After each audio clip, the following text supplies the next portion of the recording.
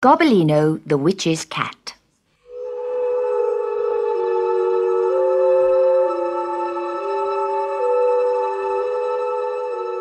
On a dark and cloudy night, two tiny kittens crept out of the cave where they had been born.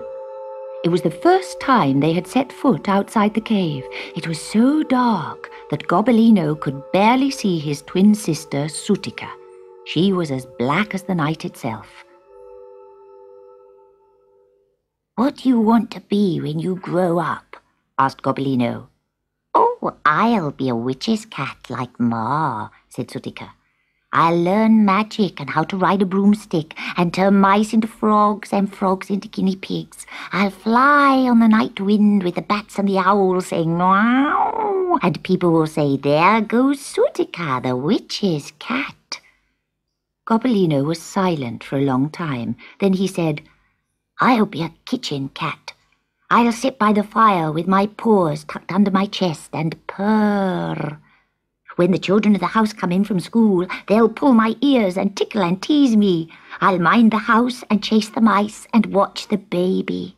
And when all the children are in bed, I'll climb onto their mother's lap and they'll call me Gobbolino, the kitchen cat." "Don't you want to be bad?" "No," said Gobbolino. "I want to be good so that people will love me. People don't love a witch's cat." Just then, a ray of moonlight fell across the kittens. Sutika hissed and arched her back. "Brother, brother, one of your paws is white." Everyone knows that witches' kittens are black all over from head to foot, with eyes as green as grass. In the deep, dark cave, nobody had noticed, but now the moonbeam lit up a pure white sock, and his lovely round eyes were blue. Sutika rushed into the cave. "Ma, Gobbolino has a white sock and blue eyes, and he wants to be a kitchen cat." Her mother came to the mouth of the cave. The witch was not far behind. They knocked Gobbolino head over heels, cuffed his ears, pulled his tail, and threw him into the darkest, dampest corner of the cave among the witch's toads. Later he heard the witch talking to his mother. "Sutika will make a clever little witch's cat, but what shall we do with Gobbolino?" When the moon rose, the witch and her cat mounted their broomstick, with the two kittens in a bag behind them. They flew so fast that little Gobbolino, peeping through a hole in the sack, saw the stars flutter past like a shower of diamonds. It made him dizzy to look down. Sutika mewed with joy, but Gobbolino shivered, and tears of terror dropped onto his white front paw. "Oh, please, please stop, please," he cried, but nobody paid any attention. At last, the witch and her broomstick swooped down onto Hurricane Mountain. An ugly old hag lived there who agreed at once to take Sutika and train her to be a witch's cat.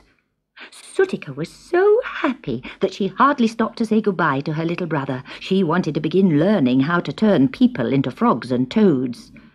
But the hag refused to take Gobbolino. "A witch's cat with a white paw? No one will want him." So Gobbolino rode away on the broomstick behind his mother and the witch.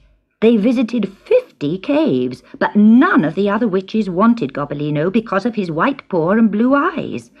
They flew home again, and the witch flung Gobbolino back among the toads. In the morning he woke up and found himself all alone. The witch and his mother had gone. "Suppose they never come back. Oh, what shall I do?" But then an idea struck him. "Now I never have to be a witch's cat. I can go and find a happy home to live in forever and ever." And he stopped crying. The witch's cave was on the edge of a forest, not far from a river. Gobbolino washed his face and coat very carefully, and then trotted through the fields till the forest was out of sight. In front of him was the bubbling river, with bright fishes in it that made his mouth water. Quite soon a lovely trout, pink and gold and blue, swam slowly towards him.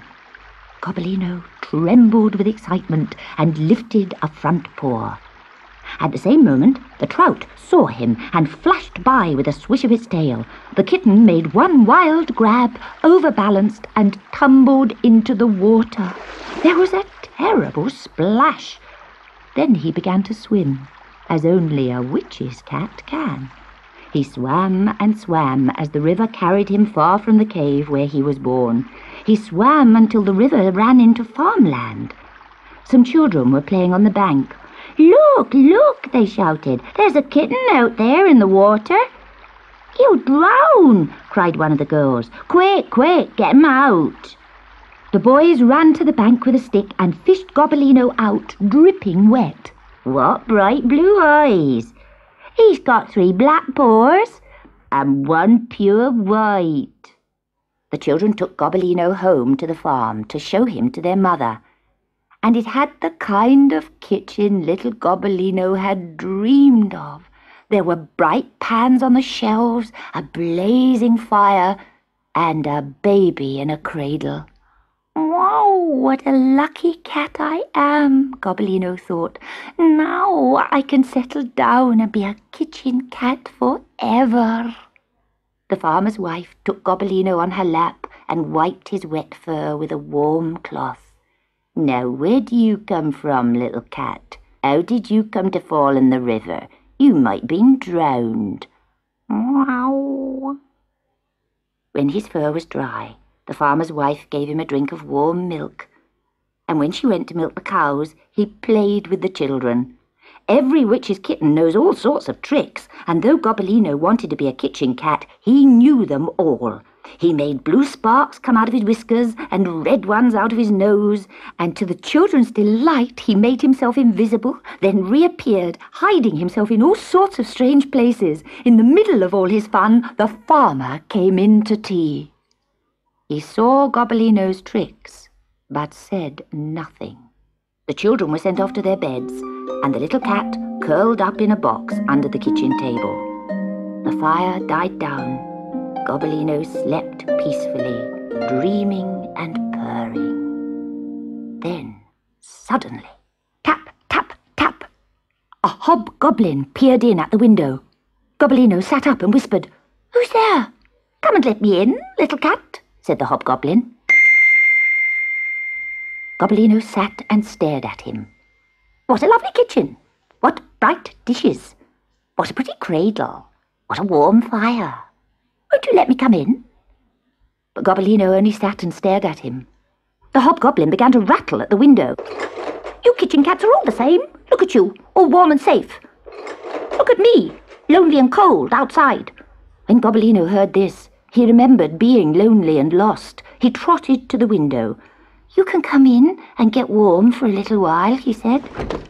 The hobgoblin jumped through the window and left dirty, wet footmarks all across the kitchen floor. "How are you? How are your family?" he asked, giving Gobbolino's tail a pull. "My mother has gone away with my mistress the witch," replied Gobbolino, "and my little sister Sutika has been apprenticed to a hag on Hurricane Mountain. I don't know how they are." "Oh ho!" grinned the hobgoblin. "So you're a witch's kitten?" "Oh no, not anymore. This afternoon I became a kitchen cat, and I'll be a kitchen cat forever and ever." The hobgoblin laughed loudly and turned head over heels. He knocked some knitting off the chair, and it became tangled round the table legs. "Oh, do be careful," cried Gobbolino, but the hobgoblin ran into the larder and shut the door.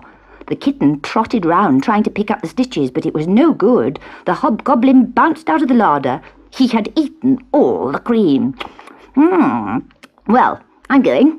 Good night, little witch's kitten," said the hobgoblin, jumping out of the window. Gobbolino trotted back to his box and slept. Early in the morning, the farmer's wife came downstairs. She found her knitting in a tangle and all the cream stolen from the larder. Written across the floor in milky letters were the words, "Gobbolino is a witch's cat." "Look at this mess," she yelled. "I told you so," said the farmer. "He's a witch's cat, no good to anyone. I'm going to drown him." When Gobbolino heard the farmer's angry voice, he was out of his box in one bound and out of the kitchen door. across the cobblestones, past the hayricks, and up the hill. Yesterday I was a witch's cat, thought Gobbolino. Last night I was a kitchen cat. Now it looks as if I'll have to be some other kind of cat. I wonder what kind it will be.